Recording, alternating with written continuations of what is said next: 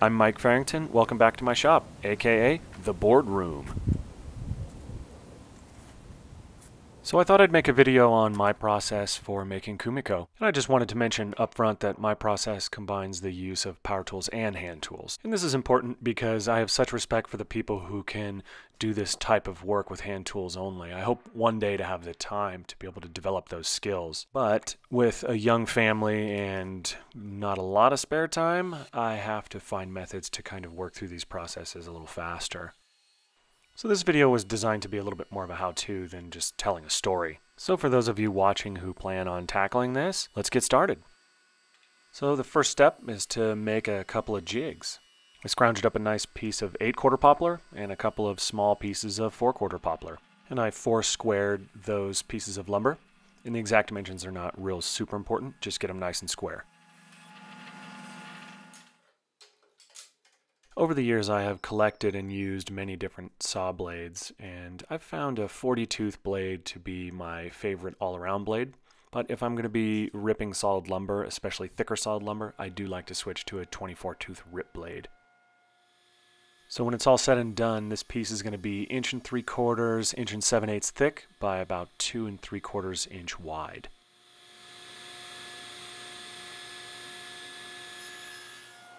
Next it's time to put a rabbet, or as some call it, a rebate. And I do this by making 2 cuts on the table saw. The up-down dimension in this shot is about 1 inch, and the left-right dimension is 1/2 inch. Somebody call up Lee Nielsen and tell him the handle of my chisel keeps falling out.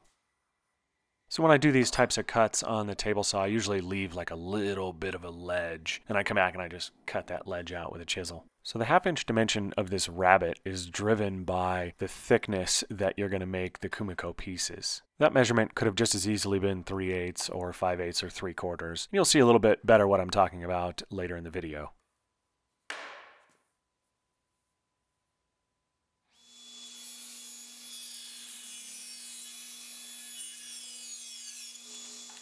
So now things are becoming a little bit more clear how this jig is going to work. I have created a square U shape, I guess. On the left side you have about a 1 inch height, and on the right side you have about 1/4 inch. So now I'm just cutting some chunks off this piece that I've made. I think I cut them at about 5 inches, 6 inches, and the last one was probably about 8 inches. When making your jigs, I would recommend a length of probably 10 inches. A little bit extra length helps with adjustability.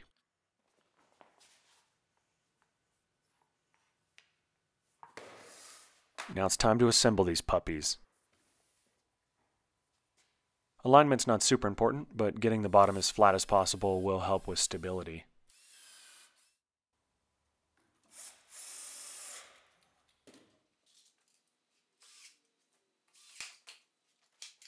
Next we move on to setting the angles for each of the individual jigs. This first angle is 22.5 degrees.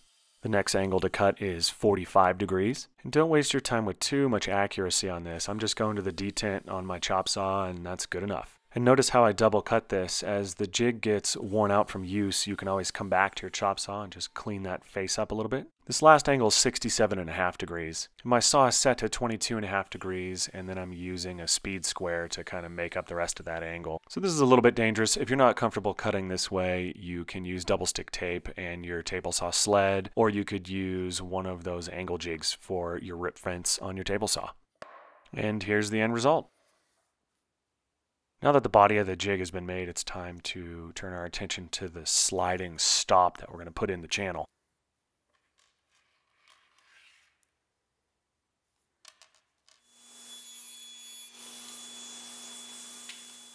This is either 3/16 or 1/4 inch plywood, I don't remember.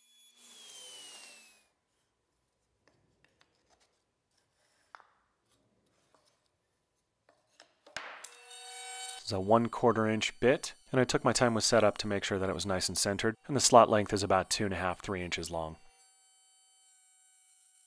Thought it'd be a good idea to turn on my dust collector for this second one.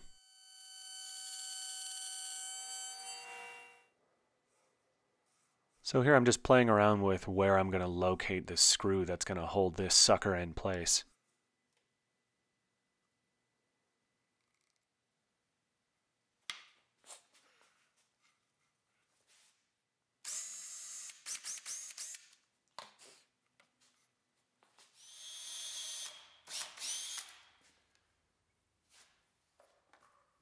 Coffee break.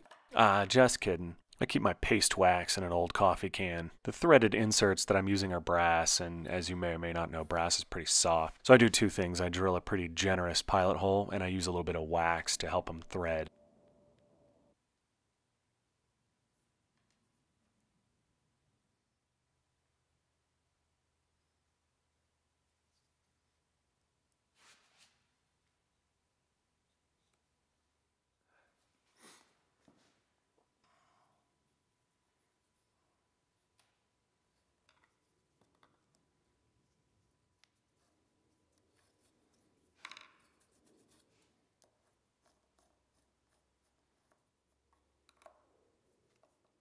So here it is, the first shot of the completed angle jig.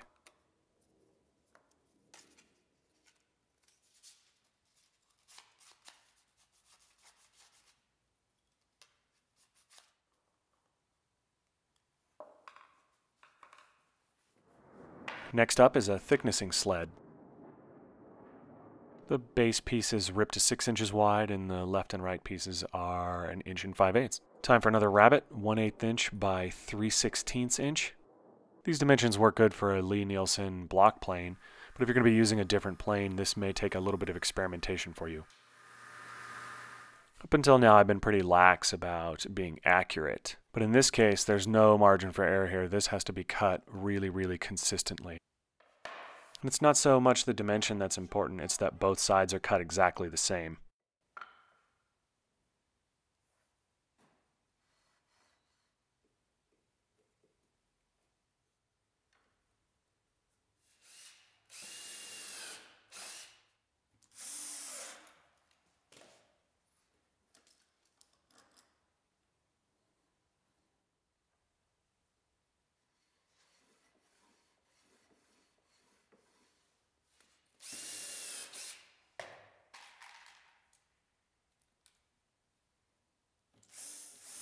So I left a little ledge on there as a clamping surface.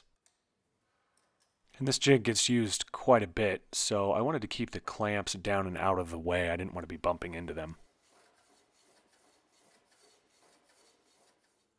Here's a little planing stop. I do not recommend gluing this in. This is something that's going to get beat up and you're going to want to be able to unscrew it and take it out. So with that said, you're going to be planing right by this thing, and you definitely want to countersink the screws real good so you don't dent up your hand plane blade.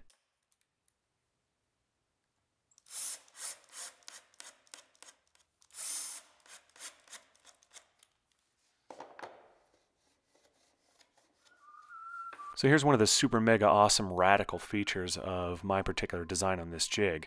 I oversized the trough area by quite a bit, and then I plane out a plug to go in there. And this has two distinct advantages. One, you could have a few different plugs so you could easily plane to different thicknesses. And two, you can shim those plugs by using tape. So the idea here is that you want to lift the plug slowly with tape until the planing thickness that results is exactly the width of one saw kerf. So unless you're lucky or real good, this is going to take a little bit of trial and error. I ended up having to add 4 pieces of tape to get this plug up to the right height.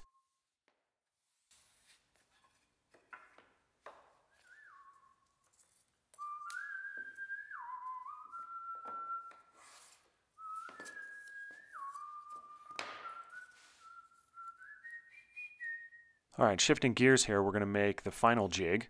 So pick your favorite saw blade, because you're going to need to stick with it through the rest of this project. Cut out a piece of MDF and cut a 1/8 inch high groove in it.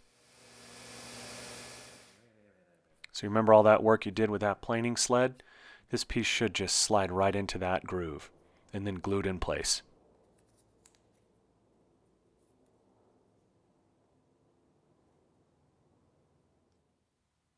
And while that's drying is a good time to do a little bit of sharpening on your hand plane. So it seems like sharpening jigs are all the rage these days, and I do understand their merits. And if you don't do a lot of sharpening, I think that they can help, but you can definitely get good results freehand sharpening. I actually own a couple of sharpening jigs, and I never use them because by the time I have them all set up and I'm sharpening, I could have already been done sharpening. So I just sort of took the time to develop some skills to be able to freehand sharpen, and it's served me well.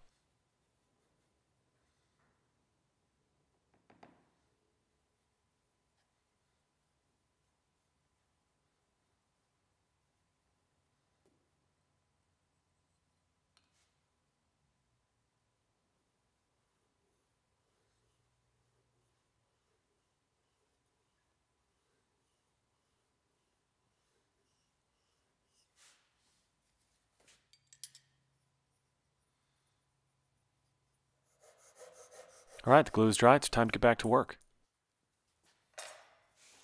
Alright, so what we're doing here is creating a registration key, and you'll see how that's used in just a moment. Alright, once this is done, all the jigs are made. It's time to actually go make a little Kumiko panel. Start by selecting a little chunk of lumber.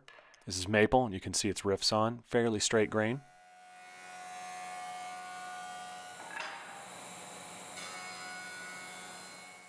So you're going to want to plane this down to a 1/2 inch thickness so that it fits in the little U shape of the 3 angle jigs that we made. Make sure your miter gauge is nice and square, and I'm setting the registration pin 2 inches from the blade.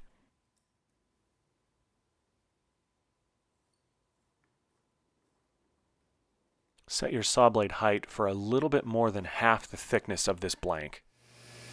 So here's where you know what gets real. The first cut's arbitrary. The second cut gets registered to that registration key.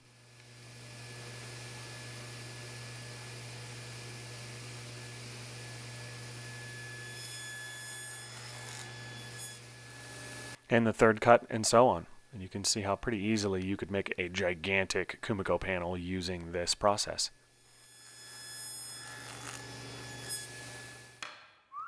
So the next step is to rip out the strips that will actually make up the Kumiko pattern.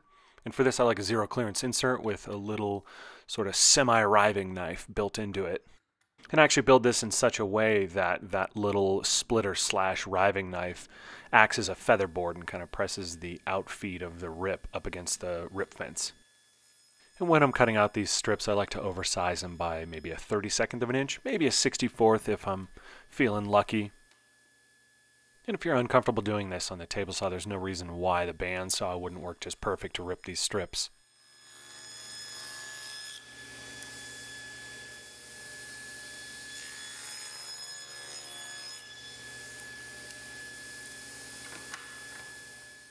So this is definitely not time to try and take your finest shaving. Set your plane up for a nice heavy cut and just get through this. If you took the time to set your jig up properly, this becomes a very easy process. So I have to be honest, when I'm actually doing Kumiko work, I don't use a hand plane and a planing sled like this. I actually use my wide belt sander. I can make hundreds of parts in the same amount of time. So I mention this because if you have a wide belt sander or a drum sander or a planer, you can definitely take the time to set it up and get these same results in a lot less time. Alright, so let's see if all of our hard work is paid off. Let's put this grid work together. And I will say this, if you've made it this far, the rest is easy. So just for your frame of reference, the fitting of these lap joints is pretty tight. I think I would probably want it a little bit looser. It'll take a little bit of experience as you kind of play around with this, but you know, you do it a couple of times and you'll realize, nah, that's too tight, or no, that's too loose. Just planing up a few more pieces for the infill.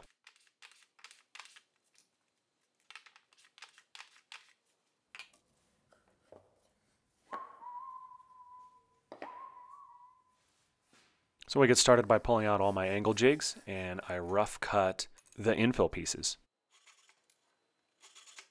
And always cut a couple of extras, you'll need them for setup. When setting up to cut your first angles, the length is not critical, it just needs to be longer than what the finished piece needs to be.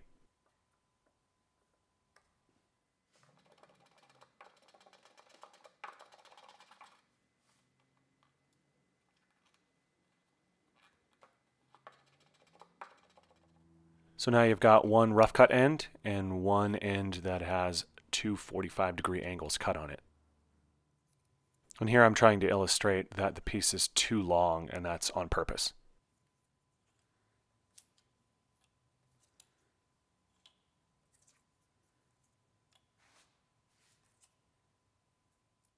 So I've just marked it to approximate length.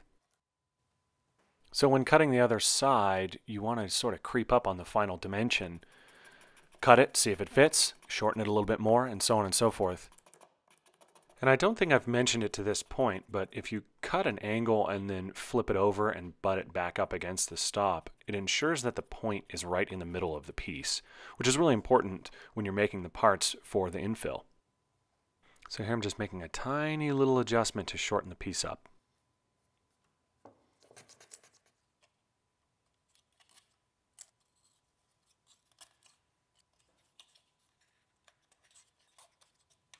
Nailed it! Without using any nails. Ah, woodworking humor. Here are the rest of the infill parts, rough cut. So for the next pieces, we're going to have to use the 67.5 degree jig and the 22.5 degree jig. In my opinion, the 67.5 degree jig is the hardest one to use because it's not that easy to get a good grip on the piece. So I suggest doing these cuts first.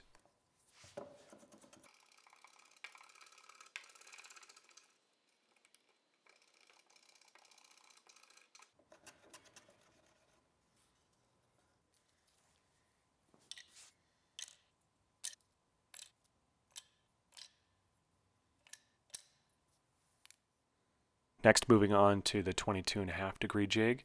And again, the pieces were left intentionally long, so we are creeping up on the fit here.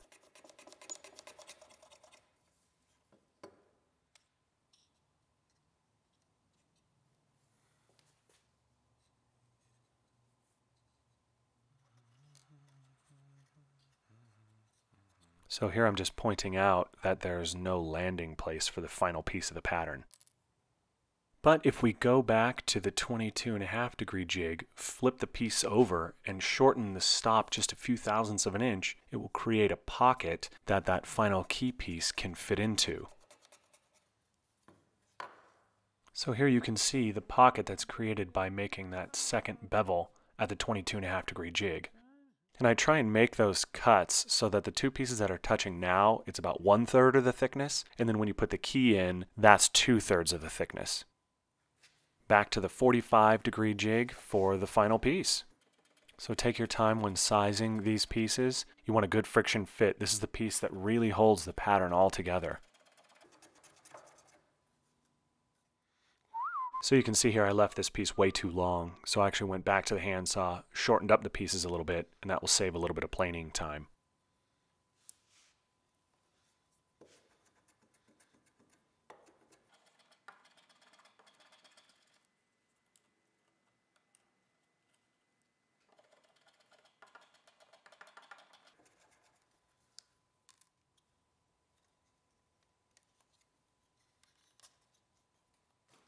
So that's it. Once those pieces have been planed to length, it's ready for the final assembly.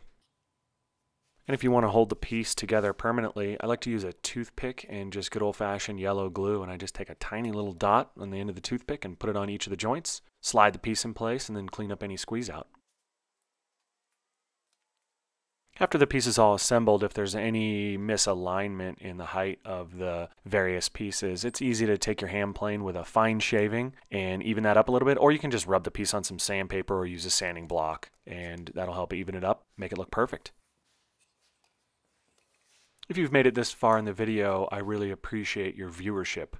And it probably also means that you're going to give this a try. And I'd ask a favor of you, and that is, if you do give this a try, let me know how it turns out. I'd be interested to know if my method works for other people, and also if you'd have any suggestions for improvement. One final thing to note, this pattern is known as Asa No Ha, and it's also important to note that there are a couple different versions of the Asa No Ha pattern. Here's a still shot of a lamp I made a little while back. I believe the Japanese call these andon. And if there's enough interest, I'd be happy to put together a build video. One final random shot of some other Kumiko I've worked on. Till next time, thanks for watching.